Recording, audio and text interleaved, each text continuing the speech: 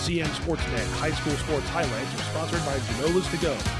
Locations in Westminster, Manchester, Hampstead, Hanover, and coming soon, Eldersburg. Genova's, pizza, pasta, subs, and more. South Carroll hosted Harford Tech at Parker Field in a Class 2A 1A state quarterfinal football clash on Friday, November 18th.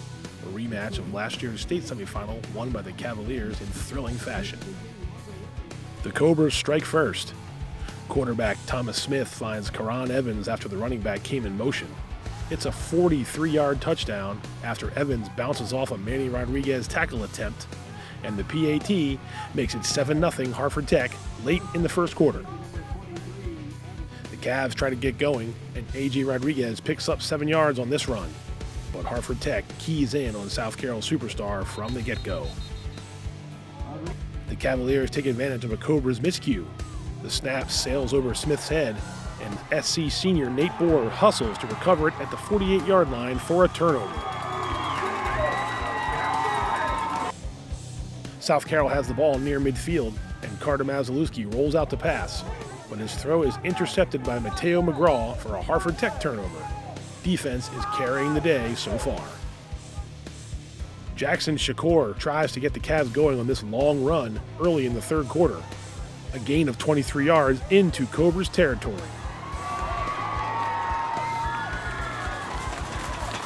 Harford Tech breaks off a huge play. Dante Evans takes the handoff and races all the way down to the Cavaliers' 13-yard line.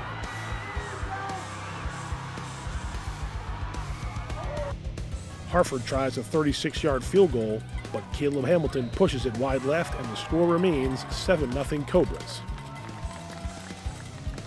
Troy Wallace Jr. finds a huge hole in South Carroll's defense on 3rd and 6 with 2:37 to play and reels off 49 yards down to South Carroll's 13. And it's Wallace up the middle for a 13-yard scoring run. Cobras take a 14-0 lead late in the contest. It's 2nd and 25 before the Cavaliers finally break through.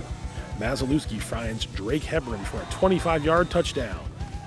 South Carroll trails 14-7, but only 31 seconds remain.